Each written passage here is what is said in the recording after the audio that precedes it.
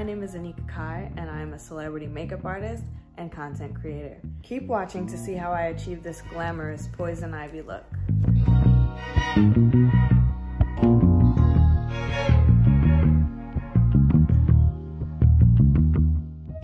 I'm lightening my brows and giving them a more ginger look by using my concealer on a spoolie.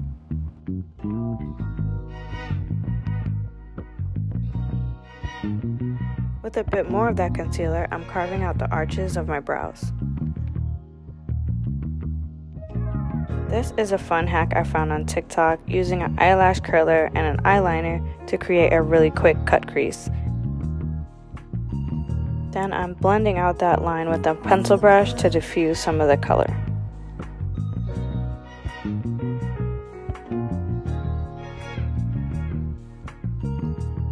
Now for the fun part, I'm grabbing this chrome eyeshadow flakes from Lorella in the shade Neptune and applying that with a flat shader brush all over my lid. With this deep plum shade, I'm shading the lower lash line and connecting it to the outer portion of my crease. Using the pencil brush, I'm going over the shadow to create the shape that I want. Then I'm blending out the shape so it blends nicely into the skin. And with a soft fluffy brush, I'm blending that out even more. Winged eyeliner is going to help elongate and define the eye.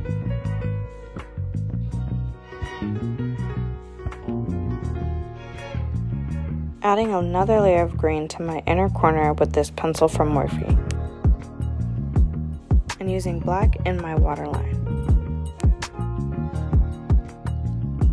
Adding mascara to the top and bottom lashes.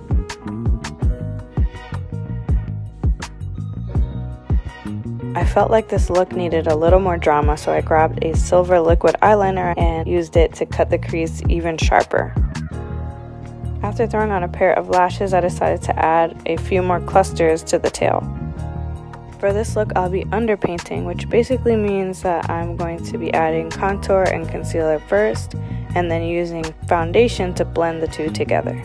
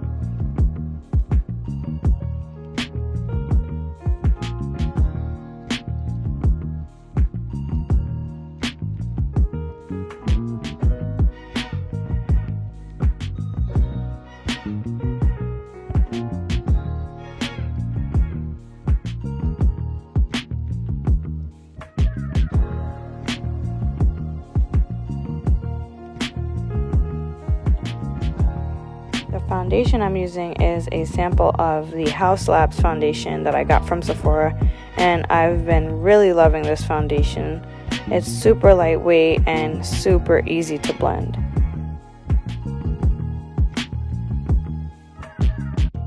With a cream blush, I'm going to add that to the high points of my cheeks, also under my eye and in the corner of my eyes.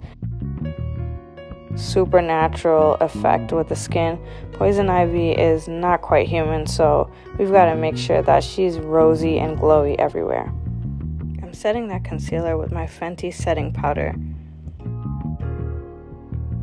Can I just say that I love that powder puffs are coming back? They are the perfect tool to really get that powder into the skin.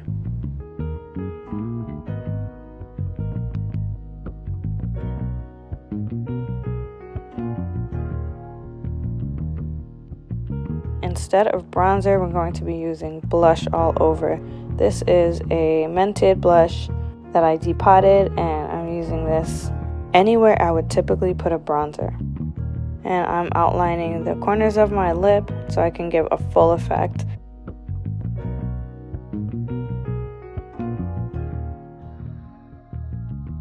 The red lip is iconic for this look. I'm taking a black eyeliner to help define the shape. Thanks for watching. Bye!